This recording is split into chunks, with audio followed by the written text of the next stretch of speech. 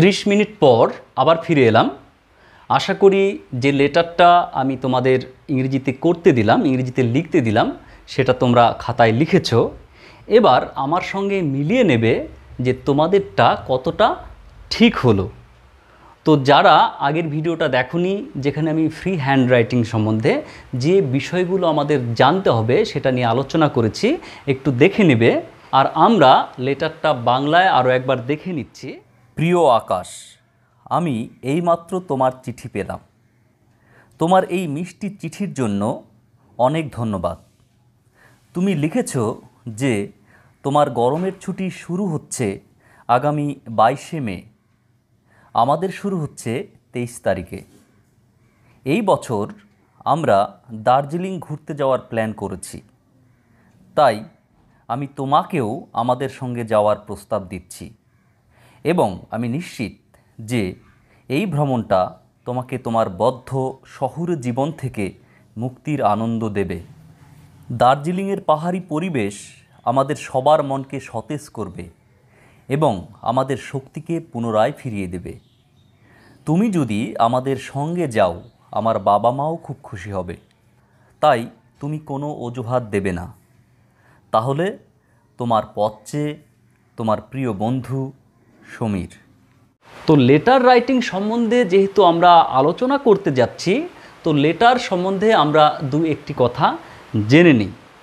সাধারণভাবে লেটার দুই প্রকার হয়ে থাকে, একটা হচ্ছে ফর্মাল, একটা হচ্ছে ইনফর্মাল। ফর্মাল কোনগুলো? যেটা একটা ফর্মে লেখা হয়, একটা ফরম্যাটে লেখা হয়, যেটা আমরা অফিসিয়াল লেটার হিসেবে জানি। কোনো অফিসিয়াল লেটার, কোনো বিজনেস লেটার বা letter in response to the advertisement, তো এই ধরনের লেটার হচ্ছে ফর্মাল লেটার। কিন্তু যেটা ইনফর্মাল লেটার, সেটা সাধারণত আমরা প্রাইভেট লেটার হিসেবে জানি। অর্থাৎ আমাদের কোনো আত্মীয় পরিজন, আমাদের বন্ধু, আমাদের বাবা মা, এদেরকে আমরা ইনফর্মাল ওয়েতে চিঠি লিখে থাকি। এখানে আমাদের যা খুশি ইচ্ছা, আমাদের মনের যা কথা ইচ্ছা, সেটা আমরা কিন্তু এখানে প্রকাশ করতে পারি। ধরো তোমার জ্বর হয়েছিল, তো তুমি তোমার মাকে বা তুমি তোমার বাবাকে যখন চিঠিটা লিখছো যে আমি যখন হোস্টেলে ছিলাম, আমার প্রচণ্ড জ্বর ছিল, আমি সারা রাত ঘুমাতে পারিনি, বন্ধুরা আমাকে খুব সেবা করেছে, তো এইভাবে আমরা লিখতে পারি। কিন্তু যখন আমি কোনো প্রিন্সিপালের কাছে, কোনো হেডমাস্টারের কাছে আমি 2 দিনের ছুটি চাইবো আমার জ্বরের জন্যে, তখন কিন্তু আমরা এই কথাগুলো লিখতে পারবো না। আমরা তখন তাকে লিখতে পারবো না যে আমার প্রচণ্ড জ্বর ছিল, আমার বন্ধুরা সারা রাত্রি সেবা করেছিল, আমি 2 দিন ধরে বিছানা থেকে উঠতে পারিনি, এই জন্য আমার ছুটি চাই। আমরা এভাবে লিখতে পারবো না। তখন আমাদের কিভাবে লিখতে হবে? যে আমার জ্বর আসার জন্য আমি 2 দিন স্কুলে বা কলেজে উপস্থিত থাকতে পারিনি, তাই আমাকে 2 দিনের ছুটি মঞ্জুর করিয়া বাধিত করিবেন। তো এইভাবে আমরা কিন্তু এই ফরম্যাটে আমরা ফর্মাল লেটারগুলো লিখে থাকি, যেখানে আমরা যা খুশি লিখতে পারি না। আজকে আমরা একটা প্রাইভেট লেটার নিয়ে আলোচনা করব। তোমরা অলরেডি দেখে নিয়েছো সেই লেটারটা। তো এই লেটারে কয়েকটা পার্ট থাকে, সেই পার্টগুলো আমরা একবার দেখে নিচ্ছি। তো দেখো, লেটারটা এরকম একটা ফরম্যাটে লেখা হয়, যেটা আমরা ইনফর্মাল লেটার হিসেবে জানি। সেই ইনফর্মাল লেটারগুলো এরকম একটা ফরম্যাটে লেখা হয়। প্রথমত এখানে আমরা যে চিঠিটা লিখছে তার সংক্ষিপ্তভাবে, যখন চিঠিটা যাকে লিখব সে পাবে, একবার দেখেই যেন বুঝতে পারে যে কে চিঠিটা লিখেছে বা কোথা থেকে এসেছে। তো এখানে এটা আমরা হেডিং বলতে পারি যে এই অংশটা যে চিঠিটা পাঠিয়েছে, অর্থাৎ যে চিঠিটা লিখছে তার একটা সংক্ষিপ্ত একটা পরিচয় থাকবে। অর্থাৎ এখানে যে চিঠিটা লিখছে তার একটা সংক্ষিপ্ত একটা ঠিকানাটা এটা থাকবে। এবার এই যে আমরা এখানে লিখছি ডিয়ার আকাশ বা মাই ডিয়ার আকাশ, আমরা অনেক কিছু লিখতে পারি। এটাকে আমরা বলবো স্যালুটেশন। অর্থাৎ আমি যাকে লিখছি তাকে কিছু বলে সম্বোধন করছি। স্যালুটেশন, ডিয়ার আকাশ বা মাই ডিয়ার আকাশ, এরকম আমরা লিখে থাকি। এরপর যে পার্টটা আমি এখানে ডট ডট দিয়ে রেখেছি, এটা হচ্ছে body of the letter. Body of the letter, চিঠিটার যে বডি, অর্থাৎ যে মেন পার্ট, যেখানে আমার বিষয়বস্তুটা থাকবে, সেটা হচ্ছে বডি অফ দ্য লেটার। তাহলে এই একটা পার্ট গেল। এরপর আমরা এখানে ইয়োর লাভিং ফ্রেন্ড লিখেছি, আমরা অনেক সময় ইয়োর্স এভার লিখে থাকি, আমরা অনেক সময় লিখে থাকি ইয়োর্স অ্যাফেকশনেটলি। তো এই যে পার্টটা লিখবো এটাকে বলবো আমরা সাবস্ক্রিপশন। এটা হচ্ছে সাবস্ক্রিপশন। এবার এখানে যে চিঠিটা লিখবে সে একটা সিগনেচার করবে, তার নামটা লিখবে। তাহলে এখানে সিগনেচার গেল। এবার যার কাছে আমরা চিঠিটা লিখব তার ঠিকানা সহ, স্ট্যাম্প সহ একটা ছবি, খামের মতো একটা ছবি আঁকতে হবে, যেটাকে আমরা বলবো সুপারস্ক্রিপশন।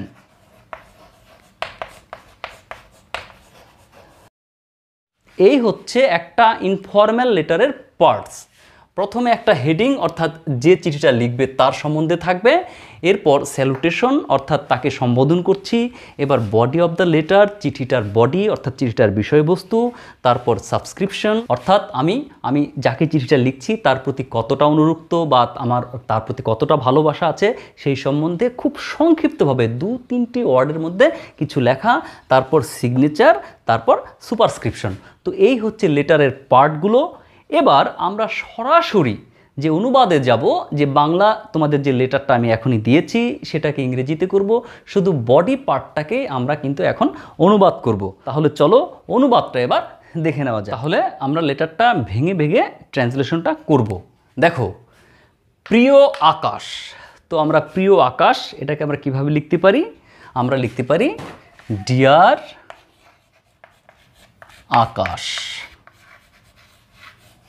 এবার আমরা একটা কমা দেব, তারপর নিচের থেকে লেখা শুরু করব। বলেছে আমি এইমাত্র তোমার চিঠিটি পেলাম। আমি এইমাত্র তোমার চিঠিটি পেলাম। কোন টেন্স এবং কোন সেন্টেন্সে রয়েছে? সেন্টেন্সটা হচ্ছে অ্যাসারেটিভ সেন্টেন্স। আমি বললাম যে আমাদের কথার প্রায় 80%-এরও বেশি কথা আমরা অ্যাসারেটিভ সেন্টেন্সে বলে থাকি। তাহলে আমি এইমাত্র তোমার চিঠিটি পেলাম, সাবজেক্ট, ভার্ব, অবজেক্ট। এবার টেন্সের জ্ঞানটা লাগছে। আমি এইমাত্র তোমার চিঠিটি পেলাম, এবার কোন টেন্সে রয়েছে? এইমাত্র পেলাম অর্থাৎ এইমাত্র পেয়েছি, তাহলে এটা কিন্তু প্রেজেন্ট পারফেক্ট টেন্সে রয়েছে। যদিও প্রেজেন্ট পারফেক্ট টেন্সের বাংলা রূপের ক্ষেত্রে আমি বলেছিলাম ইয়াসি, ইয়াছ, ইয়াছে থাকে, কিন্তু এখানে কিন্তু বলেছে পেলাম। কিন্তু বলেছে দেখো আমি এইমাত্র তোমার চিঠি পেলাম, এইমাত্র পেয়েছি, এটা বোঝাচ্ছে। তাহলে আমরা কিভাবে লিখব? আই হ্যাভ জাস্ট, এইমাত্র, রিসিভ, পেলাম, I have just received your letter. I have just received your letter. আমি এইমাত্র তোমার চিঠিটি পেলাম বা এইমাত্র তোমার চিঠিটি পেয়েছি। এবার পরের সেন্টেন্স বলেছে তোমার এই মিষ্টি চিঠিটির জন্য অনেক ধন্যবাদ। তোমার এই মিষ্টি চিঠিটির জন্য অনেক ধন্যবাদ। অ্যাসারেটিভ সেন্টেন্স প্রেজেন্ট টেন্সে রয়েছে। তাহলে আমরা সেন্টেন্সটিকে এভাবে করতে পারি, এ lot of thanks, A lot of thanks, অনেক ধন্যবাদ। এবার ফর, দেখো প্রিপোজিশন ইউজ হলো, এ লট অফ থ্যাঙ্কস, অনেক ধন্যবাদ, ফর, জন্য তোমার এই মিষ্টি চিঠির। তাহলে এ lot of thanks for your sweet letter, letter. তাহলে এ lot of thanks for your sweet letter, তোমার এই মিষ্টি চিঠির জন্য তোমাকে অনেক ধন্যবাদ। দেখো আমরা সেন্টেন্সটাকে কিন্তু আমাদের সুবিধার জন্য আমরা একটু উল্টিয়ে দিয়েছি। আমরা কি লিখেছি? এ লট অফ থ্যাঙ্কস, অনেক ধন্যবাদ, ফর ইউর সুইট লেটার, তোমার মিষ্টি চিঠির জন্য।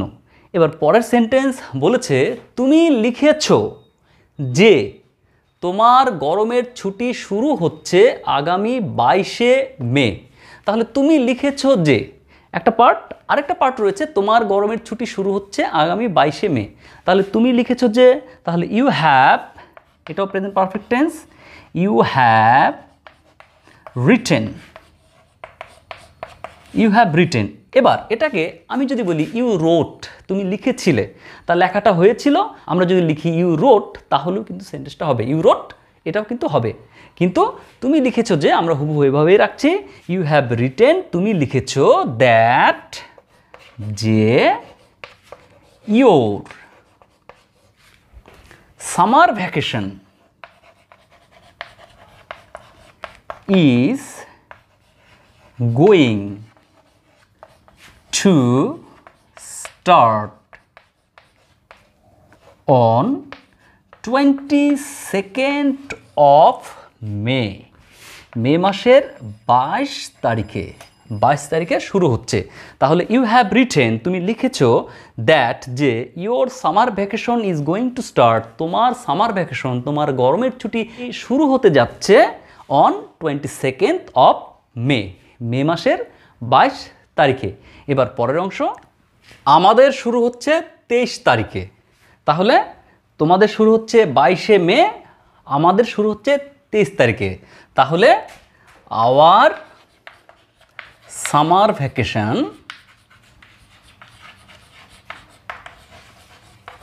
উইল স্টার্ট, এখানে আমরা উইল লিখছি, একটু আগে লিখলাম ইজ গোয়িং টু স্টার্ট, দুবার আমরা ইজ গোয়িং টু স্টার্ট লিখছি না, লিখলেও কোনো ক্ষতি নেই, কিন্তু উইলও লেখা যায়। Hour summer vacation will start on 23rd, আমাদের সামার ভ্যাকেশন শুরু হচ্ছে 23rd, 23 তারিখে। পরের সেন্টেন্স, এই বছর আমরা দার্জিলিং ঘুরতে যাওয়ার প্ল্যান করেছি। দার্জিলিং ঘুরতে যাওয়ার একটা পরিকল্পনা করেছি। তাহলে এই বছর আমরা দার্জিলিং ঘুরতে যাওয়ার প্ল্যান করেছি। তাহলে দিস ইয়ার, এই বছর, দিস ইয়ার, এই বছর, এটাও কিন্তু assertive sentence. This year we have planned, we have planned, this year we have planned, এই বছর আমরা পরিকল্পনা করেছি, এই বছর আমরা প্ল্যান করেছি। This year we have planned ঘুরতে যাওয়া to visit Darjeeling, to visit Darjeeling, এই বছর আমরা দার্জিলিং ঘুরতে যাওয়ার প্ল্যান করেছি। তাই আমি তোমাকেও আমাদের সঙ্গে যাওয়ার প্রস্তাব দিচ্ছি, যেহেতু আমরা যাচ্ছি তাই তোমাকেও আমি আমাদের সঙ্গে যাওয়ার প্রস্তাব দিচ্ছি। তাহলে সো, তাই, আই, এখানে কাউকে কোনো কিছু প্রস্তাব দেওয়া, কাউকে কোনো কিছু বলা, এটার একটা পোলাইট ওয়েতে বলার একটা ধরন রয়েছে, সেটা হচ্ছে উড লাইক টু। তাহলে so I would like to give you a proposal to go with us. So I would like to give you a proposal, আমি তোমাকে একটা প্রপোজাল দিতে চাই, একটা প্রস্তাব দিতে চাই, টু গো উইথ আস, আমাদের সঙ্গে যাওয়ার। I would like to give you a proposal, আমি তোমাকে একটা প্রস্তাব দিতে চাই। I would like to tell you something, আমি তোমাকে কিছু বলতে চাই। I would like to inform you, আমি তোমাকে জানাচ্ছি। would like to, would like to আমরা ব্যবহার করি পোলাইট ওয়েতে, যখন আমি কাউকে কোনো কিছু বলতে চাই, কিছু জানাতে চাই, তখন। তাহলে so I would like to give you a proposal to go with us, আমাদের সঙ্গে তোমাকে যাওয়ার জন্যে আমি একটা প্রস্তাব দিচ্ছি। এবার পরের অংশ, এবং আমি নিশ্চিত যে এই ভ্রমণটা তোমাকে তোমার বদ্ধ শহুরে জীবন থেকে মুক্তির আনন্দ দেবে। অনেকটা বড় সেন্টেন্স, কিভাবে করব? এবং আমি নিশ্চিত, and I am sure, I am certain অথবা I am sure that এই ভ্রমণটা তোমাকে তোমার বদ্ধ শহুরে জীবন থেকে মুক্তির আনন্দ দেবে। তাহলে I am sure that this trip, এই ভ্রমণটা, this trip will give you, তোমাকে দেবে, give you the happiness, this trip will give you the happiness, এই ভ্রমণটা তোমাকে আনন্দ দেবে, give you the happiness of freedom, this trip will give you the happiness of freedom. এই ভ্রমণটা তোমাকে মুক্তির আনন্দ দেবে। কিসের থেকে? তোমার বদ্ধ শহুরে জীবন থেকে। তাহলে this trip will give you, এই ভ্রমণটা তোমাকে দেবে দ্য হ্যাপিনেস অফ ফ্রিডম, মুক্তির আনন্দ। কোথা থেকে? From the confinement. কনফাইনমেন্ট মানে বন্দি দশা। Confinement of city life. তাহলে আই এম শিওর, আমি নিশ্চিত, দ্যাট যে দিস ট্রিপ, এই ভ্রমণটি, উইল গিভ ইউ, তোমাকে দেবে দ্য হ্যাপিনেস অফ ফ্রিডম, মুক্তির আনন্দ। কোথা থেকে? From the confinement of city life, শহুরে জীবনের যে বন্দি দশা রয়েছে সেখান থেকে তোমাকে মুক্তি দেবে। তাহলে আমি নিশ্চিত যে এই ভ্রমণটা তোমাকে তোমার বদ্ধ শহুরের জীবন থেকে মুক্তির আনন্দ দেবে। And I am sure that this trip will give you the happiness of freedom from the confinement of city life. পরের লাইন, দার্জিলিংয়ের পাহাড়ি পরিবেশ আমাদের সবার মনকে সতেজ করবে এবং আমাদের শক্তিকে পুনরায় ফিরিয়ে দেবে।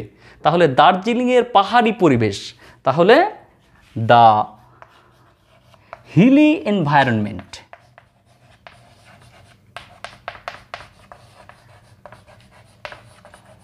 The hilly environment of Darjeeling. The hilly environment of Darjeeling will কি করবে? আমাদের মনকে সতেজ করবে। তাহলে উইল রিফ্রেশ আওয়ার মাইন্ড, আমাদের মনকে সতেজ করবে। অ্যান্ড এবং কি করবে? আমাদের শক্তিকে পুনরায় ফিরিয়ে দেবে। অ্যান্ড রিস্টোর, রিস্টোর মানে পুনরায় ফিরিয়ে দেওয়া, restore hour energy, restore hour energy. তাহলে the Hili environment of Darjeeling, দার্জিলিংয়ের পাহাড়ি পরিবেশ, উইল রিফ্রেশ আওয়ার মাইন্ড, আমাদের মনকে রিফ্রেশ করবে, আমাদের মনকে সতেজ করবে। অ্যান্ড রিস্টোর আওয়ার এনার্জি, আমাদের শক্তিকে পুনরায় ফিরিয়ে দেবে। এবার পরের অংশটা, তুমি যদি আমাদের সঙ্গে যাও আমার বাবা মাও খুব খুশি হবে। তাহলে কিভাবে লিখব? If you go with us, if you go with us, তুমি যদি আমাদের সঙ্গে যাও, মাই প্যারেন্টস, প্যারেন্টস মানে বাবা মা, my parents will also be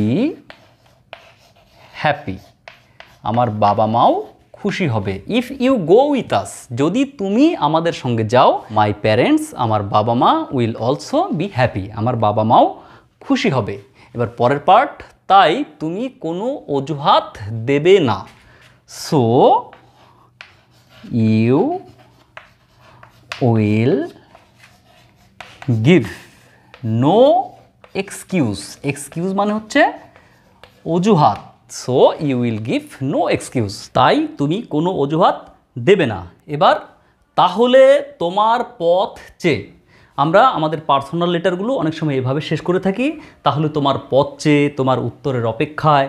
তো আমি যেহেতু বন্ধুকে আসতে বলছি তাই আমরা এভাবে শেষ করছি, তাহলে তোমার পথ চেয়ে। তো এই সেন্টেন্সটাকে আমরা কিভাবে লিখব? So looking forward to seeing you. এবার তোমরা বলতে পারো যে টু এর পরে আমরা কেন সিইং লিখলাম? Actually look forward to, look forward to এটা একটা ফ্রেজ, এবং এই ফ্রেজের পর আমাদের নাউন ব্যবহার করতে হয়। তো আমরা এখানে জিরান্ট ইউজ করলাম।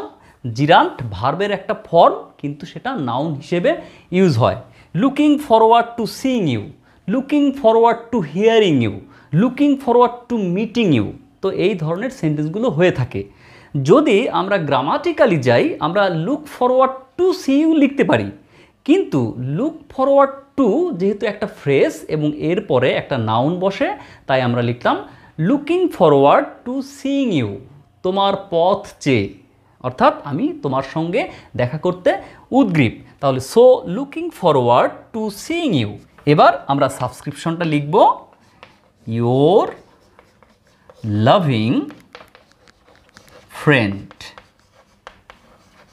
তোমার প্রিয় বন্ধু। আমরা এভাবে লিখে থাকি your loving friend, yours ever. আমরা যখন বড় কাউকে লিখি তখন আমরা ইয়োর্স অ্যাফেকশনেটলি, এভাবে কিন্তু আমরা লিখে থাকি your loving friend Samir, your loving friend Samir. এবার এখানে আমাদের যে সুপারস্ক্রিপশনটা রয়েছে সেটা আমাদের লিখতে হবে। এখানে আমরা স্ট্যাম্প দেব, এখানে যার উদ্দেশ্যে আমরা চিঠিটা লিখছি তার ঠিকানাটা দেব। তো এভাবেই একটা লেটারকে আমরা ইংরেজিতে লিখতে পারি। বাড়িতে প্রচুর প্র্যাকটিস করতে হবে, সেন্টেন্স স্ট্রাকচারটা খুব ভালোভাবে জানতে হবে, টেন্সের জ্ঞানটা থাকতে হবে এবং আমরা আমাদের ভোকাবুলারি অর্থাৎ আমাদের শব্দ ভাণ্ডারকে আমরা যেন বাড়াতে পারি সেই চেষ্টাটা করতে হবে। তাহলে আশা করছি আজকের ক্লাসটা তোমাদের ভালো লেগেছে এবং এই ক্লাসটা যদি কাজের বলে মনে হয় তাহলে বন্ধুদের সঙ্গে শেয়ার করে দেবে, যাতে করে তারাও ইংরেজি শেখার এই লাভটা পায়। তো আজকের মতো এখানেই শেষ করছি, দেখা হচ্ছে পরের ক্লাসে অন্য একটি নতুন বিষয় নিয়ে।